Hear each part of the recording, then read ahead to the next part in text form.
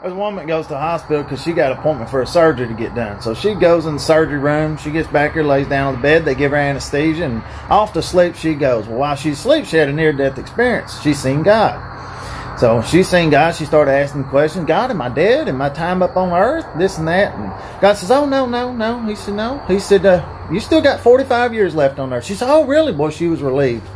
Well, after her and God got through talking, next thing you know, she woke up in her bed in the hospital room.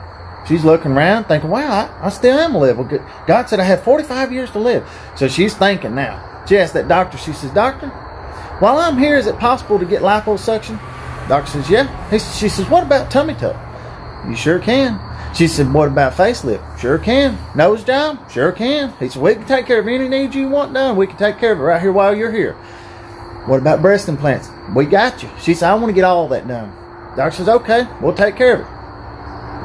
While she's getting all that done, in the meantime, she had somebody come in there and color her hair and whiten her teeth. Boy, she had the whole works done. Boy, she had everything done. She figured she got 45 years left on earth. She's going to make the best of it and look her best, boy. Well, the doctor finally got done with that last surgery. She gets up out of bed, walks out of the hospital. No sooner as she starts crossing the road, out of nowhere, bam, a bus hits her. Kills her dead on the spot. She goes up to heaven. Boy, she's furious at this point. She looks around, she sees God, she says, God, what's going on here? You just told me I had 45 years to live. Why am I dead? Why didn't you pull me out of the pathway of that bus, God?